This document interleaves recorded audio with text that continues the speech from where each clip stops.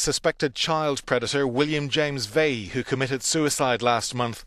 He was jailed for child molestation in California in 1969, but went on to work at international schools around the world for over 40 years.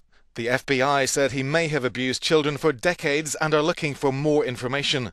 A British private school has confirmed that images of more than 50 of its students were found on his computer.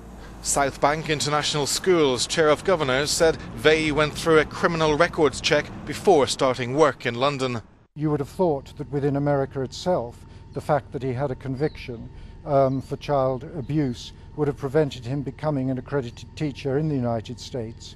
It is a complete mystery as to how he taught from, I think, 1972 onwards in international schools throughout the world with this conviction behind him. British police said they had searched a London property in connection with the case and were working to identify and support potential victims.